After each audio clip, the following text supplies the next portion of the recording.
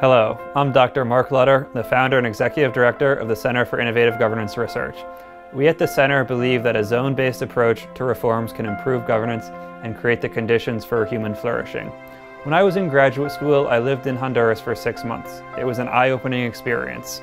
Honduras was one of the poorest countries in the Americas, one of the most violent countries in the world, yet I realized that most of the population had smartphones. That made me think. The U.S. has had good governance for hundreds of years, yet some of our closest neighbors, like Honduras, remain poorly governed.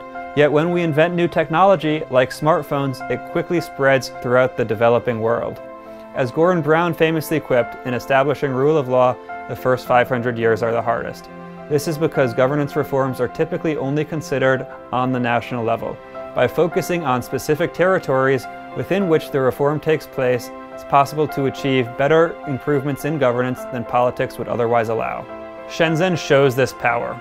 In 1980, it was a fishing village of 30,000 people. China designated it one of their first special economic zones. The first year of its existence, it attracted over 50% of all foreign direct investment. Now it's a booming metropolis. It has a population of over 16 million people, and Wired magazine designated it the Silicon Valley of hardware.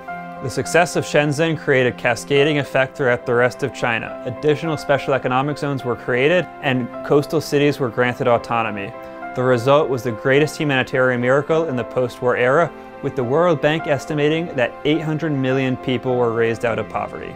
The Center for Innovative Governance Research believes that this model of zone-based reforms can improve governance worldwide. Charter cities can alleviate poverty in low-income countries. Refugee camps can be turned into refugee cities through special economic zones, and technology zones can create centers for technological innovation and acceleration. The UN estimates that there will be an additional 2.5 billion urban residents by 2050. These new residents will need to be accommodated, creating the opportunity for governance reforms. New cities will have to be built and old cities expanded. Charter cities with rule of law, property rights, and economic freedom can attract investment, create jobs, and lead to economic development for those who need it most. Innovative governance can also help alleviate the refugee crisis.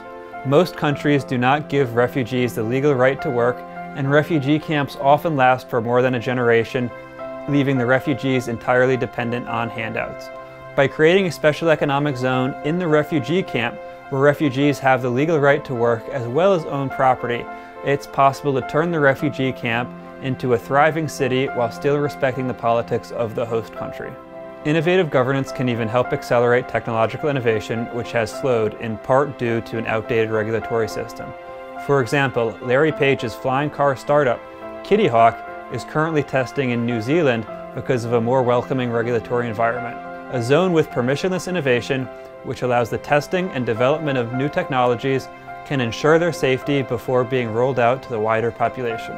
Good governance is the most important determinant of human flourishing.